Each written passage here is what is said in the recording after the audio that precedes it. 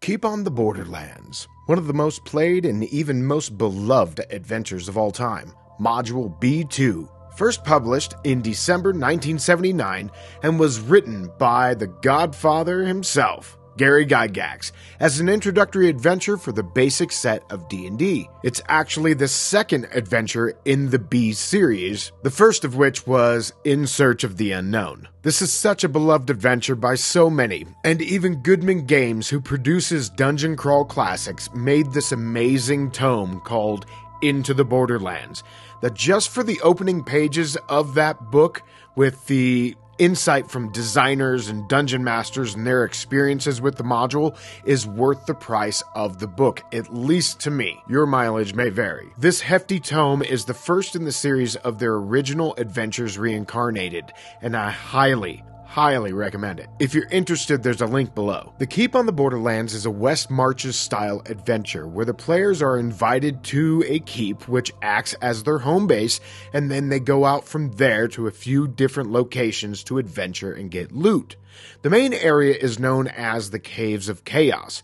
There is so much good to be said about this adventure, save for one glaring thing. The Caves of Chaos are basically an ecological nightmare that has been likened to a monster hotel. Besides the lizard men, spider's lair, a raider's camp, and mad hermit outside of the caves, at the actual cave site location, there are the following: a kobold lair, an orc lair, another orc lair, goblin lair, an ogre lair, a hobgoblin lair, the Shun Cavern, which is home to an owlbear, a bugbear lair, a cave of the Minotaur, a gnoll lair, and the Shrine of Evil Chaos, which houses an evil priest, his acolytes, and a bunch of undead, all in the same area, and they just kind of sit there and wait for the adventurers to come and kill them and take their There is talk about some infighting and such, but yeah, I don't get the reason why they're not tearing each other apart. There really should be one dominating force, and the rest are either subservient or dead. That's just my opinion. I do get the overall concept. One easy location. Once you go there a time or two, there's no need to describe in detail what the travel is like.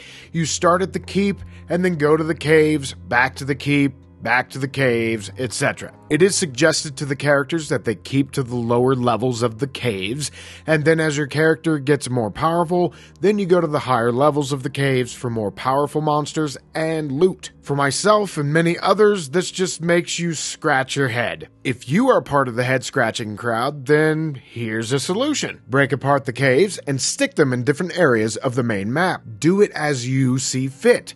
The caves are basically already broken up into sections, so this is quite easy to do. An amazing adventure made more amazing. If you want to get my redrawn map of the Caves of Chaos, either whole or exploded apart, go to my Patreon page and you can get it for free. The link is down in the dungeon. Alright, that's about it for me. Thanks for watching. See you on the next one. Cheers. Alright, do this and do that and do this and do that.